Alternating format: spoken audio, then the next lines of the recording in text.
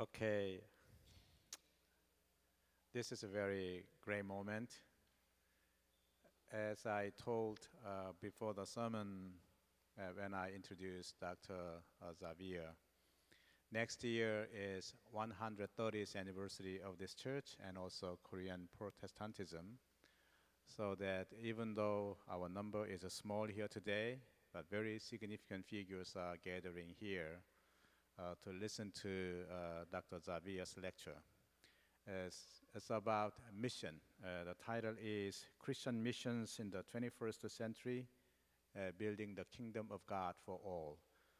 Sounds like a paradigm shift in understanding missiology. Dr. Xavier worked for the church, at the local church for more than 20 years.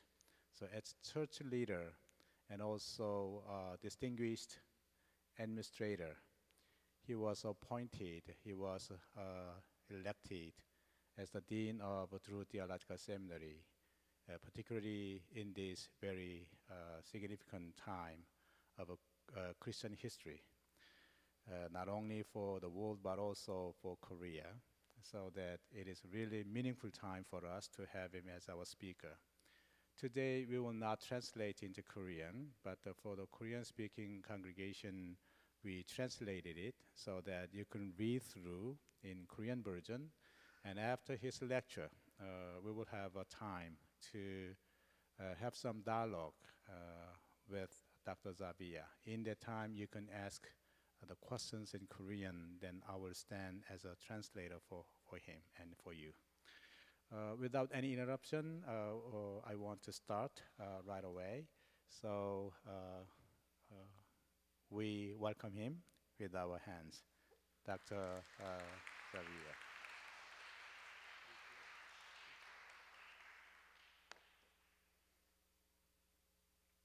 Good afternoon. Let me just say before I begin that what I'm going to talk with you about, and I use that phrase very intentionally because I want this to be really a conversation. But what I'm going to speak about is I'm very aware that I'm speaking out of a very Western perspective.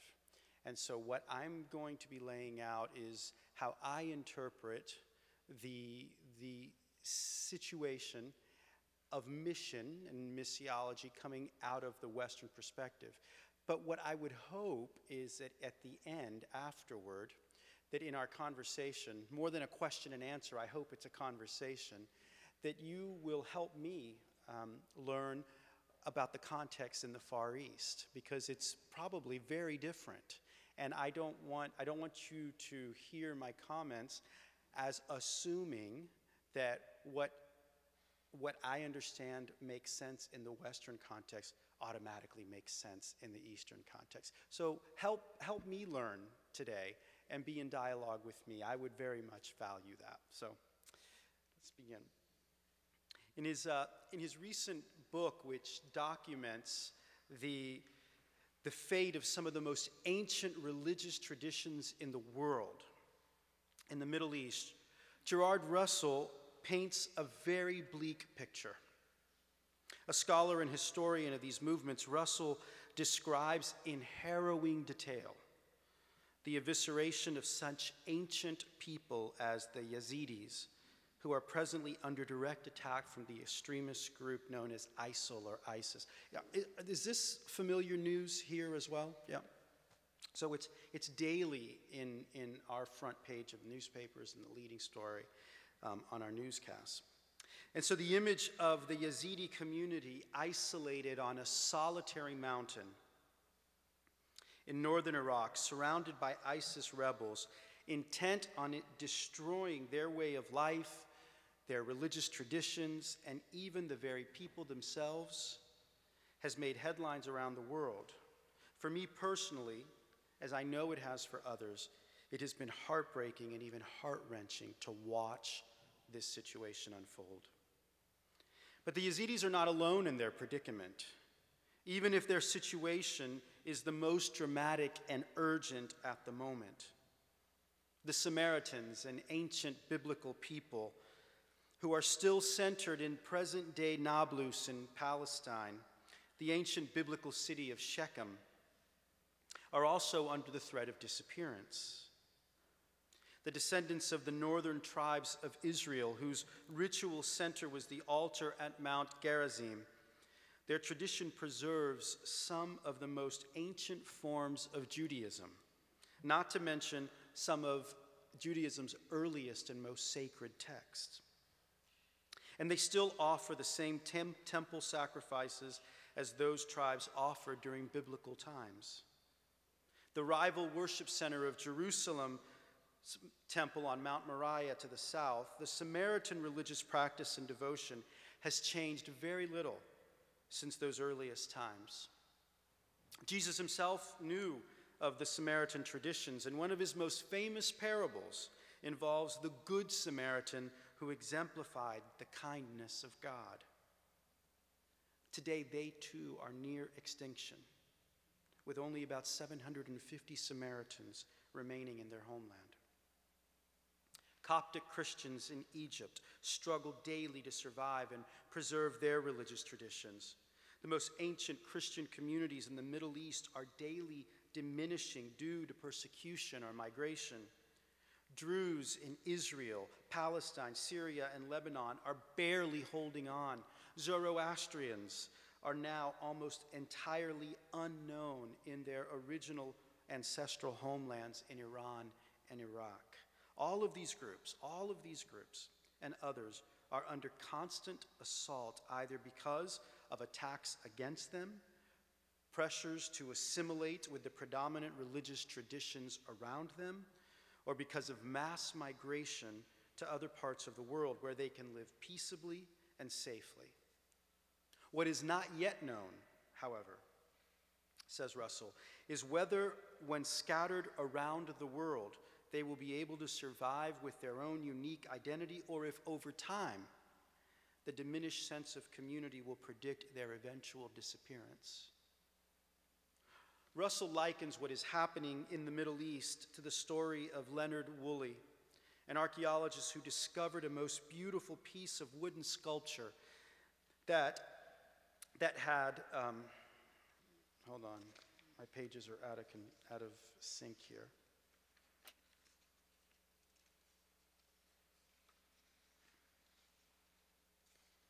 Voila.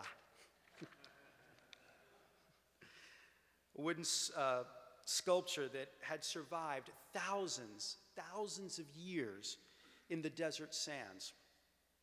But then when excavated, Woolley excavated it and it began to rain. And with that exposure, Woolley literally saw that ancient wood craft disappear right before his eyes in his very hands. And this precious piece of art, preserved for millennia, in a matter of minutes was destroyed because of its exposure to the world beyond its protective setting. The image of this disintegration, of that precious relic, is what Russell likens to the current reality of these minority religious traditions.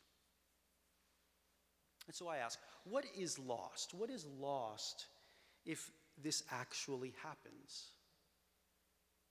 What will it mean for the world to lose its most direct and living connection to its ancient past?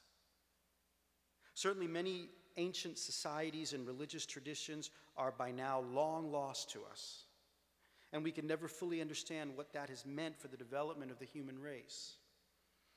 While the violent loss of human life and the suffering imposed upon these communities of religious minorities in the Middle East is not an acceptable reality, certainly that can't be up for debate, right?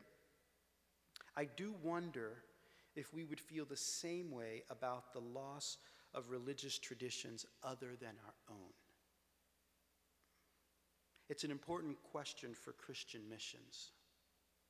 As part of the history and legacy of the Christian missionary movement is the conversion of peoples from their native or ancestral religions to the faith and community of Jesus and his spiritual descendants. For some, it's a pious goal to convert as many people as possible away from one particular tradition to the tradition we now call Christianity. And for them, it would be a wonderful occasion to celebrate the disappearance of those other traditions in favor of a universal embrace of the Christian faith. While what is happening in the Middle East today is vastly different from the work of Christian missionary conversion, the potential outcome is the same. What do you make of that?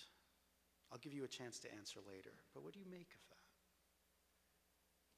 I want to suggest that the loss of those traditions is tragic. And I say this not for historical, political, sociological, or anthropological reasons. It's tragic for theological reasons, in addition to perhaps those other ones. But I want to focus on this one. And let me explain. I've been a Methodist pastor, as I've shared, those of you who may have been here for the sermon, for 20 years, leading from my earliest days in ministry mission teams throughout the United States and the world. Prior to leading these teams, I was a participant in many such mission experiences with local congregations where I was a member.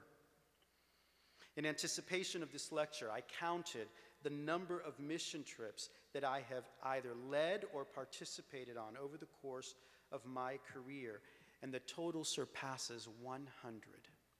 So I say that because I want you to know that the work of missions has been very central to me, to my work as a pastor, to my life as a Christian.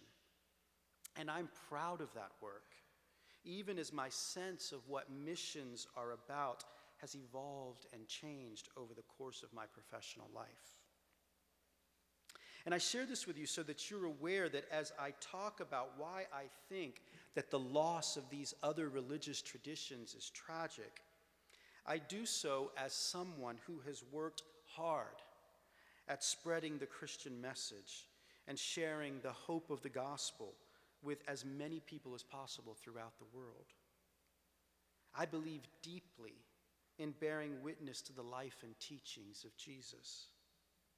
But the how and why of that work has changed and evolved as a result of my experience of encounter and dialogue with people who do not share my same spiritual tradition or convictions. Now, I said earlier that the loss of these traditions is tragic, not only because of the violent way in which it is happening, but it's also tragic theologically. And I make this claim for two reasons. The first, the goal of mission work is not to convert people to Christianity. The goal of mission work is to bear witness to the kingdom of God among us. And I want to say something about that. And I recognize that this claim may sound contradictory to the departing call of Jesus to his disciples in Matthew's gospel when he says, "Therefore, go and make disciples of all nations, baptizing them in the name of the Father and of the Son and of the Holy Spirit." That verse alone has been the rallying cry for many missionaries to go to the farthest regions of the globe in order to convert others to Christianity. But it is important to note that conversion in this sense is not simply participation in a church. Rather, it is a call to a new and wholly different way of life, the way of Jesus. And the way of Jesus is not about doctrinal purity or correctness. It's not about membership and participation in a church, even though this can be a very good and important thing indeed. The way of Jesus is about living a life committed to the justice he proclaimed for all of God's people. It's a call to construct a world where, in the words of Isaiah and then eventually Jesus, we proclaim good news to the poor, release to the captives, recovering of sight to the blind, where the oppressed go free and we proclaim the year of the Lord's favor. This is the kingdom of God that both the Old and New Testaments describe. And it is to that work that Jesus commissioned his disciples. When people are baptized, that is the life and work that they're baptized into. When Jesus says, teach them to obey everything that I have commanded, this is what he's referring to. When that is the purpose of our mission, then our purposes are aligned with Jesus' purposes. As Paul Knitter has pointed out, a missionary who has no baptisms to report, but who has helped Hindus, Buddhists, and Christians live together lovingly and justly, is a successful disciple of Christ. A missionary who has filled the church with converts without seeking to change a society that condones dowry debts or bonded labor or human exploitation is a failure. Now, this is not to imply that conversions are not important. Indeed, they are, insofar as they help advance the very nature of the kingdom of God, which is characterized by God's love and justice. God's commitment to the poor and the least, God's desire that we live at peace with our neighbors, and that we love our enemies and pray for those who persecute us. This is how Jesus talked about the kingdom, isn't it? And this is the discipleship that he expected of his followers. When St. Peter sought to retaliate against the Roman legionnaires in Gethsemane, Jesus reprimanded him, ordered him to put his weapon away, and healed the damage that Peter had inflicted. Jesus' way was intentionally different from the competing ways of the world, and that is the way to which even St. Peter had to be converted. When Jesus asked him repeatedly, Peter, do you love me? Peter, do you love me? He was asking Peter a much larger question that did not involve any sentimental feelings of affection that Peter may have had for Jesus. Jesus is really asking Peter, this is what he's really asking Peter, do you love me enough to love the kingdom that I have come to proclaim, to teach, and to initiate? Do you love me enough to love that kingdom? Do you love me enough to be willing to die for the sake of that kingdom? See, Jesus called him to be a missionary for the kingdom of God. Later, Peter would once again have to confront the challenges of living this way of Jesus. In Acts 15, he goes through the excruciating process of deciding whether or not the kingdom of God was expansive enough to include those who didn't practice or believe exactly like him. And he wondered whether the fledgling church could bear this lack of uniformity. And this was perhaps the most critical moment in the earliest days of the Jesus movement. And though initially a very difficult decision, Peter and the other disciples conclude that to be a follower of Jesus did not require uniformity of practice and belief. Unity and uniformity are two very different things. Uniformity does not necessarily produce unity, for uniformity is centered on external realities. Uniformity does not require conversion. It simply requires adherence. In this sense, uniformity is ultimately a frail existence. And the history of the world is polluted with failed political, social, and religious movements and experiments that insisted on uniformity. Yet unity is a spiritual or a mystical quality that reflects an inner conversion to a deeper and larger truth. Unity, unlike uniformity, requires prayer, discernment, and open consideration of what matters most and what binds people together. Thus, true unity can actually thrive without uniformity. It can thrive with a diversity of faith and practice because its shared purpose transcends the simple regulation of others' behaviors and choices.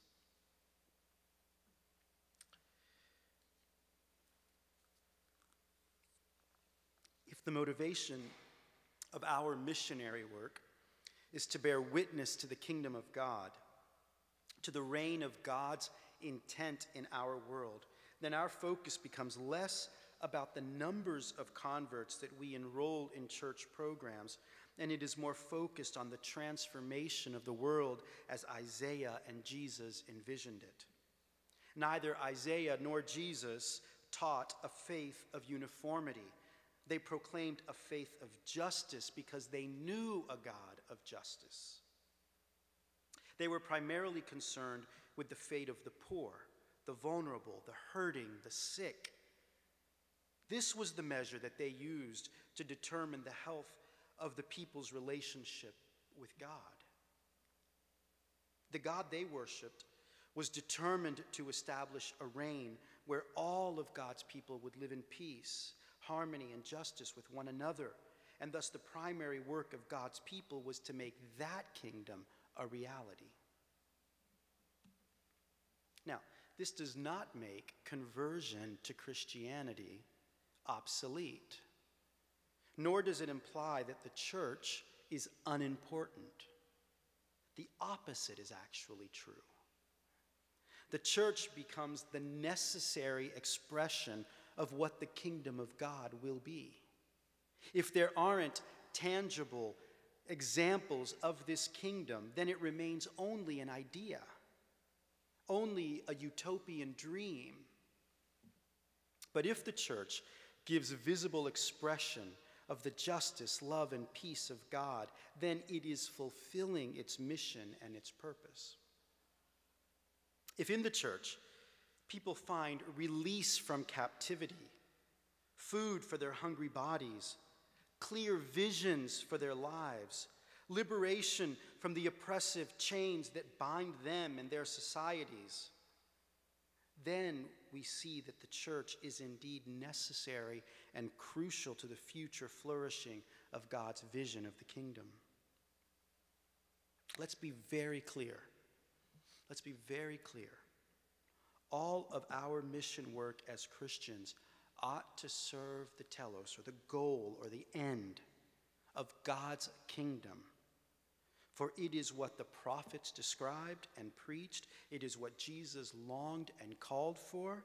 It is what the early martyrs died for, and thus it is the primary purpose of the church.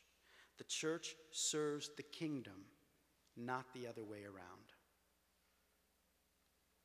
Okay, that's just point one. Point two is a little more brief. The second point, the religious other, people who hold different religious beliefs or convictions and practices from our own. The religious other enables us to live faithfully Jesus' great commandment to love God and neighbor. Again, that may sound surprising, but the term neighbor in biblical usage has a much more expansive sensibility than mere proximity. While it can certainly mean that the person who lives next door, its intention and implication is much broader. Neighbor implies other, stranger, foreigner, immigrant, servant, even enemy. You see, the call to love is vast. Again, at no point in the biblical narrative is there an expectation of or call for uniformity of faith and practice for all the world's peoples. There's no call, for example, to convert the Israelites' ancient Near Eastern neighbors to their own spiritual and cultural traditions. Even the New Testament hymn of praise that declares, every knee shall bow in heaven and on earth and under the earth, and every tongue confess that Jesus Christ is Lord to the glory of God the Father. Even that hymn assumes not that this is a missionary call to convert, Rather, it is the conclusion of Paul's call to humility, and which begins by instructing the Christian. These are the verses right before what I just read. Listen to what Paul says right before that.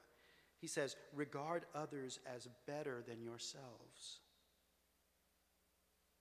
Furthermore, it is an eschatological vision in which God will eventually bring about God's desired purpose in human history. That vision is the work of God. Now, this is significant precisely because the call to love is so demanding and challenging.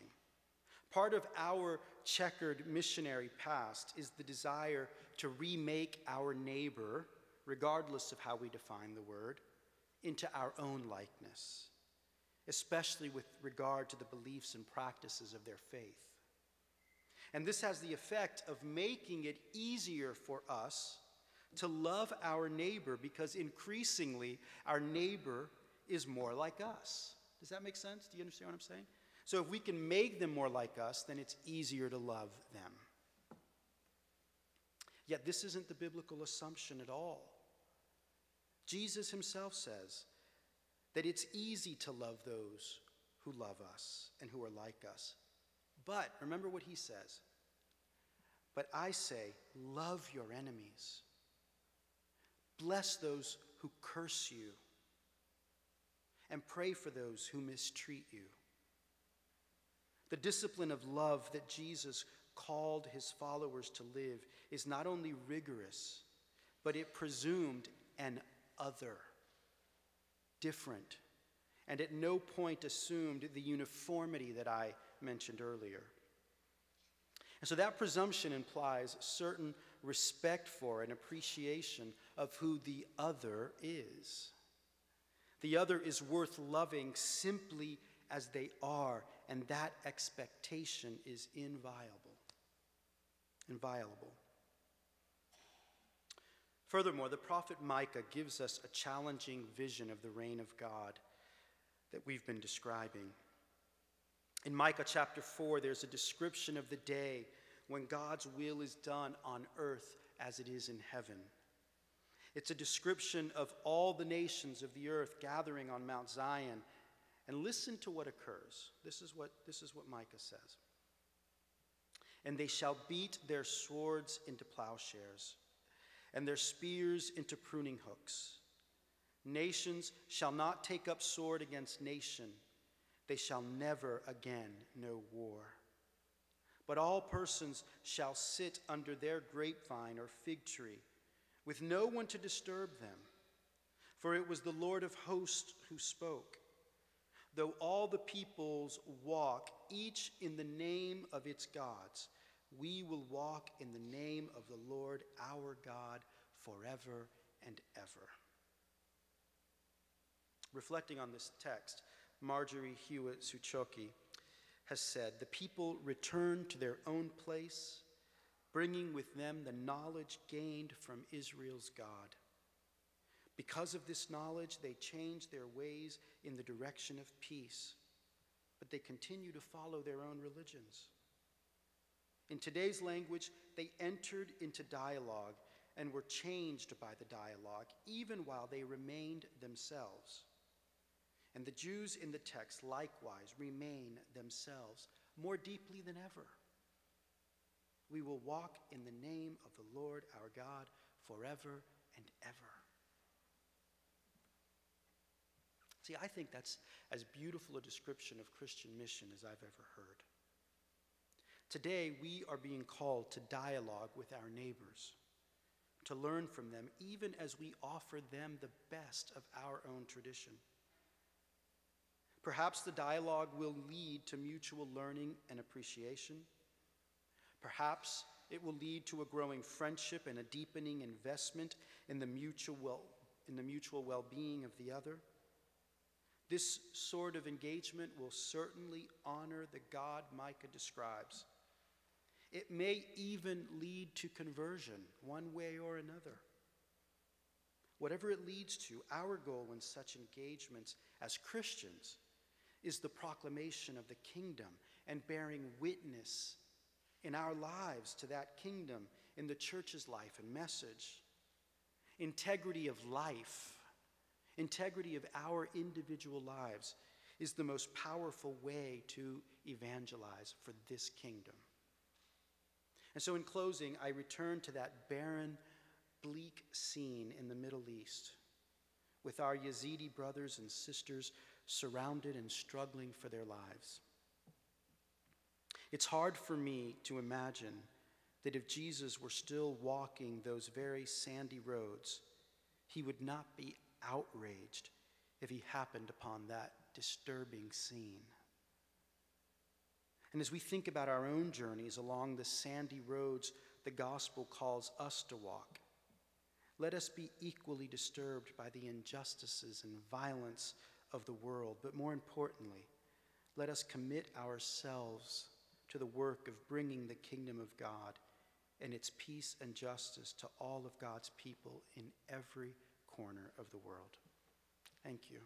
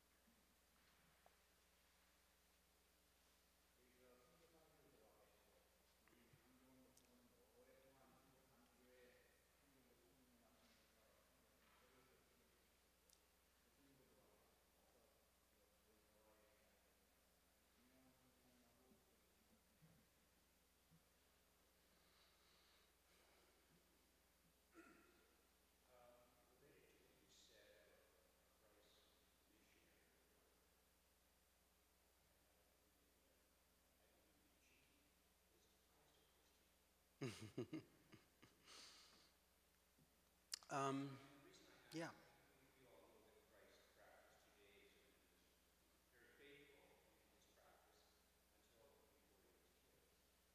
Yeah.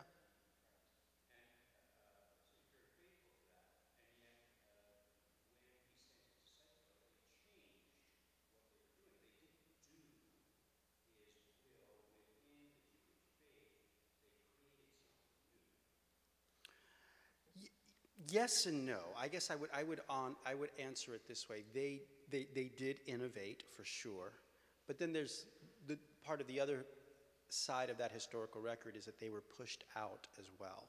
So it wasn't simply that they innovated and created something new. There was a real struggle in those early years of the new century about a real debate that actually thrived and flourished about what it meant to be a faithful Jew. And increasingly, mainline, Orthodox, and I don't mean Orthodox the way we say Orthodox today. I mean, what's a better word? Standardized majority Judaism determined that the way that they were practicing was not consistent.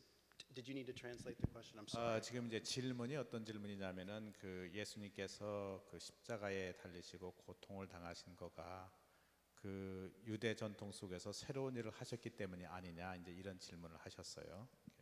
And so I think that to come back to the question, was Christ a Christian? I think that that to say that is historically troubling because Christian, as I think you're referring to it, is a historical construct that comes much later. And so I don't think that when we use the term Christian, it is something that in those earliest days of the movement, they would have recognized. It's not something that existed. They were, as we know, the earliest Christians were at synagogue on the Sabbath, and then on Sundays would gather. That understanding of what we call Christian evolved slowly over a period of time, and even, a couple hundred years. It wasn't as settled as we think it was. So it's complicated. But what I would say is that I don't think that that it's fair to say that Jesus wasn't, I mean, his own life was inconsistent with what we now call Christianity. I would have a bit of resistance to. I think that he very much would, even if his form and practice of it might be different than what we have done with it. 이제 기독교를 얘기할 때 예수님께서 활동하실 때는 기독교라는 이름이 없었죠. 그러니까 이제 뭐 100년, 200년 후에 그런 이름들이 탄생이 됐고, 그리고 지금 이제 예수님께서 사셨던 삶을 오늘 우리가 이렇게 얘기할 때, 오늘 기독교가 이제 2000년이 지난 다음에 형성된 지금의 기독교의 입장에서 봤을 때도 많은 그 가르침과 공동체를 가지고 있는 이 교회와의 그 교회의 가르침과의 거리감을 우리가 느낄 수가 있죠.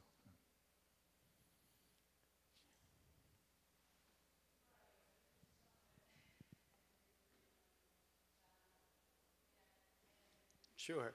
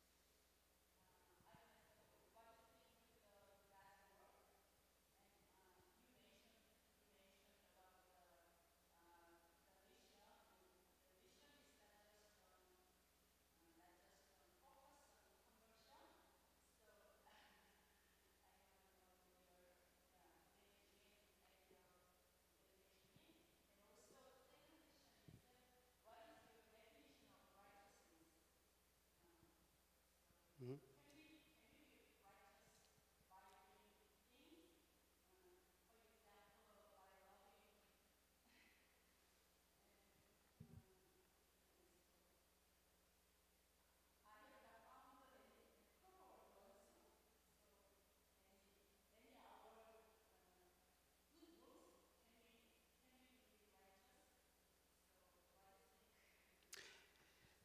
Well, I guess I would say several things. One is, one of the things that I think is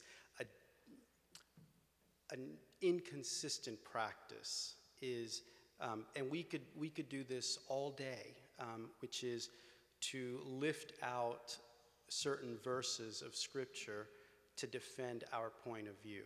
I think that has a relatively checkered history. So I want to be careful not to just find one verse, because we know that for every verse that we argue on one end, we're going to find another one that can counterbalance it. So what I think is a more consistent approach is to look at the overall sense and direction of Scripture, of sacred Scripture as it's been revealed.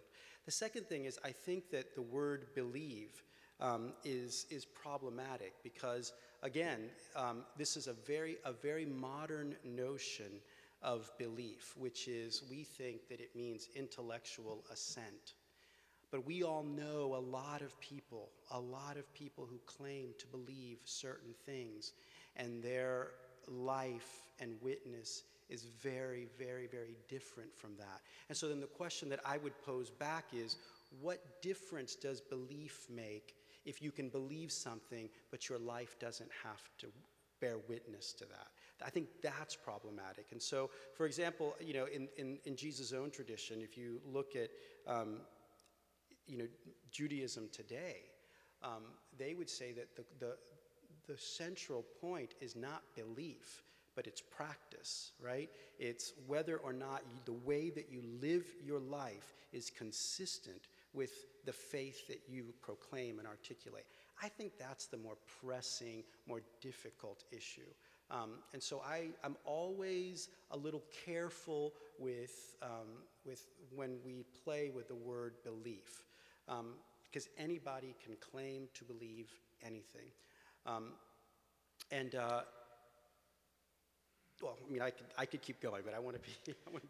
지금 이제 말씀하신 거는 이 belief라고 하는 그 영어 동사가 보통 이제 믿음, 체계 이렇게 이제 한국말로 번역이 되는데, 19세기 혹은 그 근대를 거치면서 어떤 그 지성적인 동의 이런 것들을 이제 믿음, 체계 이렇게 이제 이해를 했었는데 우리가 이제 신앙생활을 할 때 중요한 것은 내가 어떤 지성적인 동의가 아니고 내가 어떻게 그리스도가 가르쳐준 삶을 사느냐 이런 거에 그 초점을 맞출 때 우리가 이제 그 consistently 이렇게 일관성 있게 정말 그 기독교인의 그 그리스도의 메시지를 우리 가운데 적용할 수 있다 이런 얘기고 첫 번째 말씀하셨던 것도 이제 같은 맥락에서 말씀해 주신 겁니다. And then I would just say that, I mean, I think that, you know, we can certainly look at other aspects of Scripture, and I want to be careful not to do this because we're going to get into the look at this Scripture and look at that Scripture. But we know that there are instances where Jesus himself uses the witness of others who were different than him, just using the Samaritan as an example. And he upholds the Samaritan, who had a very different way of belief. In that parable, it is the Samaritan who is the example of the Father, of God, and uses that person as what we are to emulate and live ourselves. So what do we do with that? It's complicated. It's very complicated. 그러니까 뭐 어떤 특정한 인종이라든지 어떤 특정한 교리라든지 이런 걸 가지고 이제 기독교의 본질을 얘기가 어렵다는 거죠. 그래서 이제 사마리아 사람의 비유를 통해서 우리가 서로 다르다 할지라도 중요한 것은 기독교의 본질이 그리스도의 그 근본적인 가르침이 뭐냐. 그래서 오늘 강연 중에서도 이제 컨버전이 중요한 게 아니고 하나님의 나라의 그 메시지, 그 위트니스가 되자 이런 얘기하면서 그 love, justice and peace 이걸 얘기했잖아요. 그러니까 킹덤 라이프를 사는 거가 중요한 것이지 그런 거에 이제 포커스를 맞춰서 말씀해 주신 거죠. And then the last thing I'll say on this is that I don't think, and it's important to me that this be clear, that what I'm arguing for should not in any way dampen or diminish our Christian belief, practice, and witness. I think if anything, it calls us to an even deeper one, right? Because the integrity of our lives, this is what I was saying at the end, it's the integrity of our lives and the consistency with which we emulate the life of Jesus that is the best way of witnessing to the larger world. 그러니까 지금 오늘 말씀하신 거는 이제 교리라든지 이런 그 다른 것들이 중요하지 않다라는 그런 얘기가 아니라 기독교인의 메시지의 그 기독교인의 삶의 정직성 또 기독교인의 그 기독교 메시지의 어떤 그 본질성 이런 거를 회복함으로 인해서 우리의 그 교리라든지 교인의 삶이라든지 이런 거를 더 깊게 하는 차원으로 자기는 초대하고 있다고 이렇게 말씀하십니다. 장로님,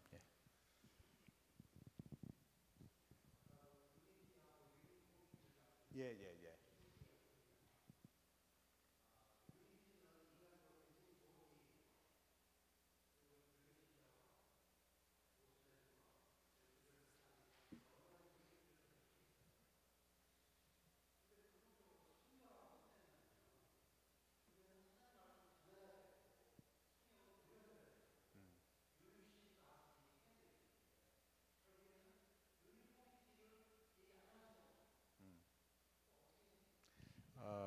Unity is really important word. We understand unity is in diversity, so that it is a crucial term, particularly in a pluralistic society like Korea. It's a really wonderful term. But when we do mission in a Christian name, ultimately, aren't we seeking for uniformity?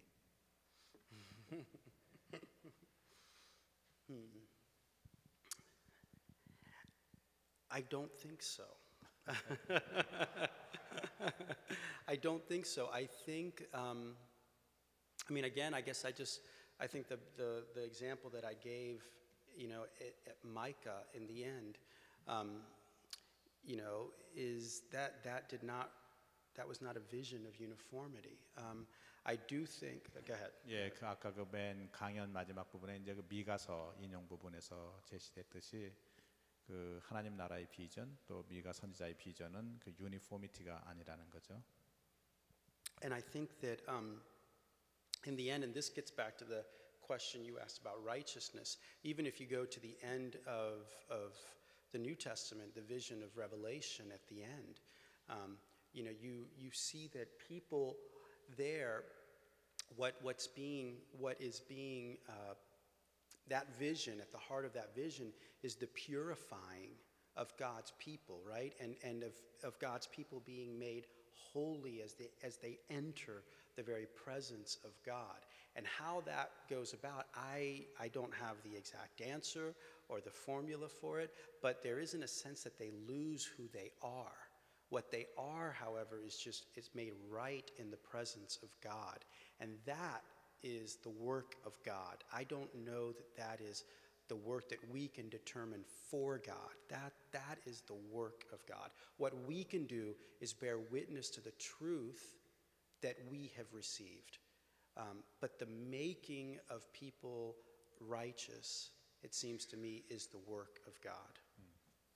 이제 우리가 계시록의 어떤 그 종말론적인 비전 속에 나타나는 것을 보면은 우리가 이제 그 하나님 앞에, 하나님의 현전 앞에 우리가 이제 그 거룩하게 돼서 정화돼서 하나님 앞에 나아가는데, 그러니까 그 우리가 하나님 앞에 나아갈 때 이전에 우리가 이렇게 이제 그 잊혀지는 거죠. 우리의 이전 것들이. 근데 그것은 하나님의 방법이라는 거죠. 그래서 우리가 지금 이 땅에서 해야 될 일 가운데 하나는 하나님으로부터 받은 그 진리의 삶을 살아주는 것, 이것으로 이제 말씀을 하십니다. 제가 다 이렇게 기억을 못하는 부분이 있는데 혹시 모자란 거 있으면 좀 중간에 보충해 주세요.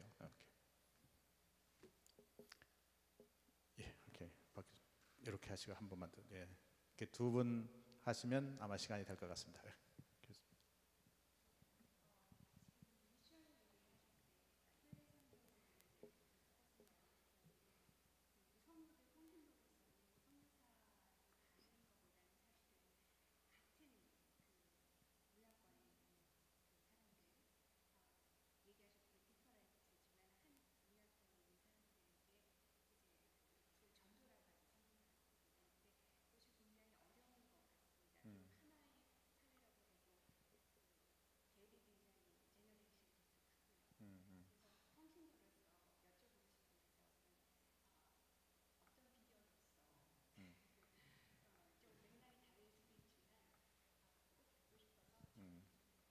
Okay, as a lay person, it sounds like very difficult to evangelize people, even in the same community and same cultural atmosphere. So that any secret, any way for you to evangelize people as a Christian. I want to make sure I understand the question. Meaning, okay. I'm not sure I understand. Did I translate clearly? Yeah, mission. As we sent a missionary to the foreign countries, but within a same cultural setting, like China and Japan, or also in Korean. Even Korean to Korean, not easy to the mission. So that any good way for you to do mission and to evangelize. Yeah. Well, and I guess I want to remind, I think it's helpful to remember that, as I said during my talk, I mean, this is what I've spent a lot of my own life. I mean, and so when you hear me saying what I'm saying about Christian missions and evangelization, I mean, it's, you know, this is something I've struggled with. I'm not criticizing it. I've been engaged in it for a very long time. And so I'm speaking as someone from the inside, not from the outside. That's just important for me to remind us of again. But 이제 그 교수님께서 말씀하시고 싶은 거는 자신이 이런 그 선교나 이런 전도에 그 인볼브 안 되고 이렇게 얘기하는 게 아니고, 자기는 정말 오랫동안 이 일에 그 관여하면서 자신은 내면에서 나오는 이거 가지고 그 고통스럽게 고민하고 생각했기 때문에 그 내면에서 나오는 이야기지 밖에서 가지고 있는 얘기를 하는 얘기가 아니라고 하는 걸 먼저 말씀드려줬어요. But I think that the way that I would answer what I think your question is there a way to do this at home? I would say two things. One is I can't presume to know how to do mission and evangelism here. I think that you could probably teach me more than I could teach you about that, because this isn't a context that is my own and that I'm familiar with. But I'll let you translate that. 그러니까 이제 그거는 이제 그 교수님께서 저한테 가르쳐 주셔야지 제가 이 한국 세팅에서 제가 가르칠 수 있을 거라는 상상하실 수 없다고 저를 가르쳐 달라고 그러시고요. 그 다음에는 But what I would say in addition to that is that whatever mission and evangelization looks like here, as well as in the West, in New York City where I am, it has to be about going back to Jesus' words and Isaiah's words, that whatever our work is, it has to bring release to the captives, recovering of sight to the blind, liberty to those who are oppressed, hope for those who are hopeless. That's the kind of work. It has to be liberating work. It can't simply be about getting people to say some words with their mouth. It doesn't, if we're just trying to get people to say something with their mouth, but yet they go back to their reality and nothing changes, then I don't understand what the point of our work is. It has to be liberating. It has to transform and change a world that does not reflect the glory and the intention of God. 이제 그 뭐 선교라든지 전도라든지 어떤 형태를 취하든지 상관없이 결국 우리는 궁극적으로 이제 예수님의 그 가르침, 근본적인 가르침, 사람들에게 이 해방을 선포하고 눈먼 사람의 눈을 뜨게 해주고 갇힌 자에게 이렇게 풀어주는, 그래서 예수님이 가르쳤던 근본적인 그 삶을 사는 곳으로 우리의 입술로가 아니고, 그리고 입술은 진리를 가르쳤는데 아무것도 변화되지도 않았고 변화를 시키지도 않았고, 그것이 아니고 우리가 예수님의 가르침에게로 돌아가서 세상을 해방시키는 일에 거기에 그 길로 가야 된다, 이런 말씀입니다. 예.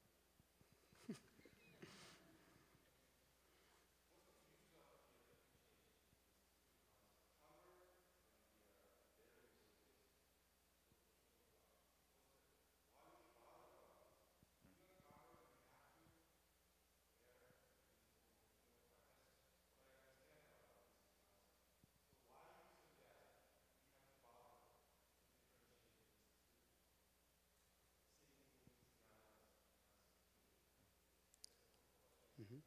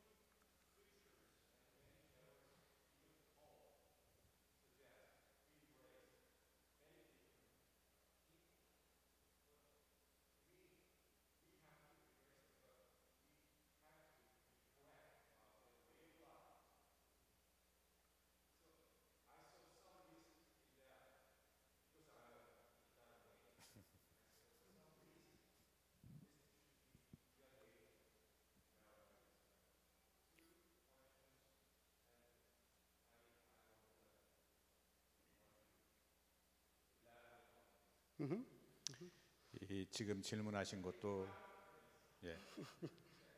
질문하신 것도 밖에서 온 게 아니고 내면에서 큰 스트로크를 하고 낸 질문이세요.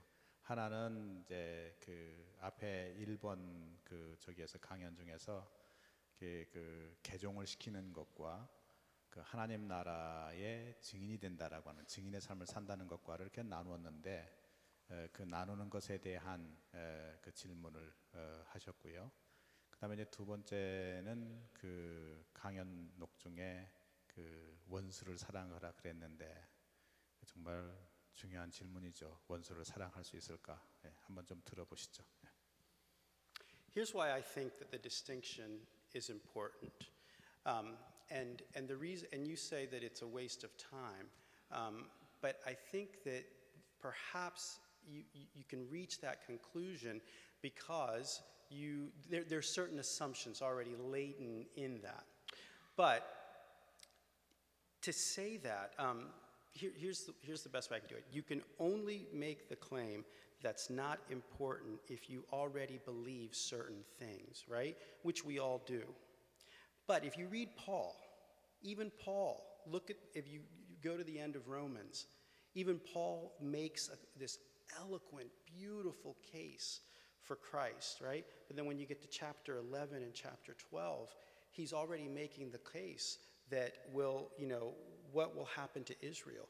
Will Israel be lost? Will Israel have to? And he says, by no means. Over and over again, he says, by no means. Israel remains Israel. And that the faith of Israel is important for if God is to be faithful. Because God made a covenant with Israel, right? And God cannot turn God's back. So here's the risk. And as an economist, you know there's always risk. That if Israel is an exception, right? If God cannot turn God's back on Israel, and Israel does not then have to go the same route that we all do, then what does that mean for others, right? For traditions that were unknown, say. You know, the Bible has no knowledge per se of Buddhism, for example, or Taoism. It's a world structure that's just out of the biblical mindset. So what I would say is that our way in the world is the way of humility, right? And I don't have the answer to your question that we must, demand or require that. I think that Jesus was a little bit more humble than that, and that that's the way. And your second question was, what was the second question? Love your enemy. Oh, do we have to love their way of life? And here's what I would say. Absolutely not. Insofar as, certain ways of life are in opposition to the values of the kingdom of God. But we also know that, when Jesus went into Gentile lands, he saw much that he praised in those areas. And so I think that for us, the work of missions is tricky. It's not a science, it's an art. And that what we have to negotiate constantly is where is God being made known to us in this context, and what stands in opposition to, and that's the work that we're constantly navigating and trying to figure out. I don't think that there are hard and fast rules that we say this is always the case with regard to this, and this is always the case with regard to that. It's just more complicated than that. And knowing that, I want to approach it in a spirit of humility rather than in the spirit of exactitude. 통역 안 해도 되겠죠. 겸비하게 선교 상황에 맞게 정말 예술이죠. 이 상황과 저 상황이 다른 대답이 나올 수 있으니까 그 정도만 하죠. 이제 질문 굉장히 그 자아가 강하신 분은 손을 드실 수 있을 것 같은데 이 시간에 안 드실 것 같은데요, 그죠? 그래서 Reverend Reynolds, would you please come and give us closing prayer? Thank you so much. Sure. Yeah.